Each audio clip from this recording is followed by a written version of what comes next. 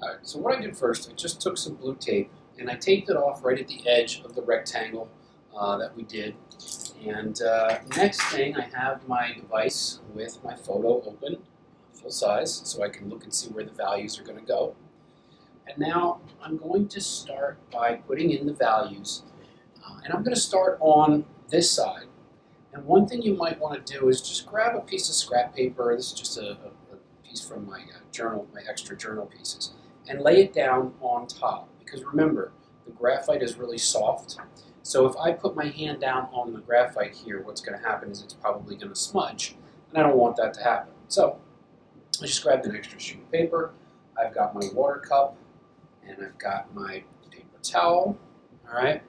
So I want to start with the values in the skull. And again, remember, if I go in and I start putting in some really dark darks, everything around that, I can kind of pull the values away with the brush. Some of the darks in here, okay? So remember that basically you're not going to be really shading a ton of the actual skull with the pencil. You're just really going to be putting in some of the detailing stuff with the pencil, and then the brush is going to do the rest. Our goal here is not to try to get 100% photorealism. With a wet media like the Sketch and Wash pencil, that's not going to allow it to happen because of the softness created by the water. But what I do want to remember is where those highlight edges of separation are, okay? And then the transitions in values. So I'm going to be doing very little drawing or shading with the Sketch and Wash pencil. I'm going to be doing most of that with the brushes and the water. All right, so I'm going to start putting in the values, again, looking for the areas that are darkest. So I've got the area right in here. Doing it texturally. Okay, again, there's really no sharp lines here that I'm not trying to create anything that's sharp.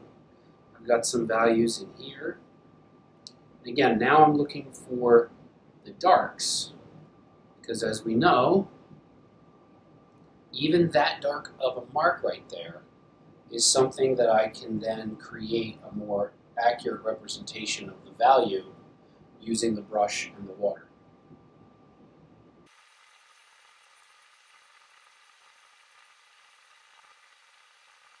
Or I'm actually using the pencil a lot like a brush.